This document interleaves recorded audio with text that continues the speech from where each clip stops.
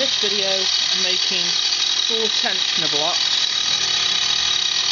which are used on the end of the track unit to tension the track by pulling the rear idler back and forth. Also over on the left hand side at the same piece I'm cutting the circle piece which is seen below the end pieces of the neck rod. The front neck rod has that piece, so I'm also machining that out in the same material. So I will record this a little bit later in the process and show you how it's gone along. Thanks for watching the video. Just an update video just to show a bit more progress.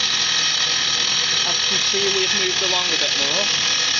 The blocks are starting to get down there, and also that front piece is starting to get down there and get.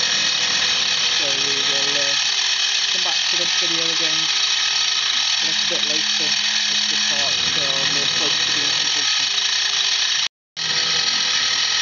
As you can see in this video, the parts are pretty well done now.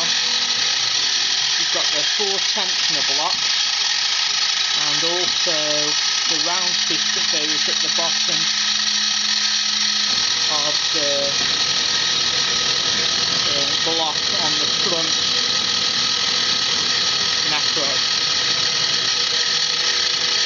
The only problem is I could do with a longer milling tool really. Really pushing my luck, to be honest. The tool's been pretty decent. Right, and thanks for watching this video. As you can see, things are really starting to come along now. There's not that much left to do yet. Now, just 120,000th left. So, I'm going to do that. And the cutter will clear. But I'm going to have to get some longer cutters in for next time. It's getting there.